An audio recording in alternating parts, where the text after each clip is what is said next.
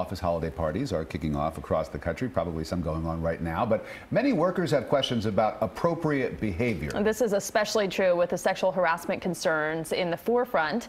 CBS 4's Nikki Battiste reports. 'Tis the season for office holiday parties, and how to behave is weighing on many people's minds. Some people just get a little too intoxicated at work parties. We asked Beaumont etiquette expert Micah Meyer for some answers at the work party hotspot Hill Country in New York. How much to drink? I think this one, I would say a couple of glasses of wine or champagne to celebrate. And when it comes to attire, what's acceptable? Stick to the dress code, typically, that you would at work. Meyer took a look at some potential party dresses and says making more conservative choices is probably best. How much skin is okay to show? If you have to question if it's too much skin, then the answer is yes. Of these 4 dresses, which would you recommend?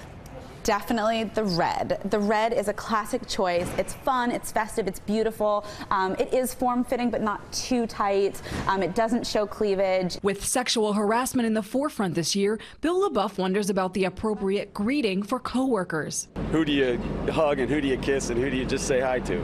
Stay professional. So the less touching, the better. If you do lean in for a kiss, remember it's called a cheek kiss, but technically it's an air kiss because you don't want your lips touching someone else's skin. So what you would do is just lean forward and then like that, right cheek to right cheek. Micah also suggests you keep conversations light and don't get too personal.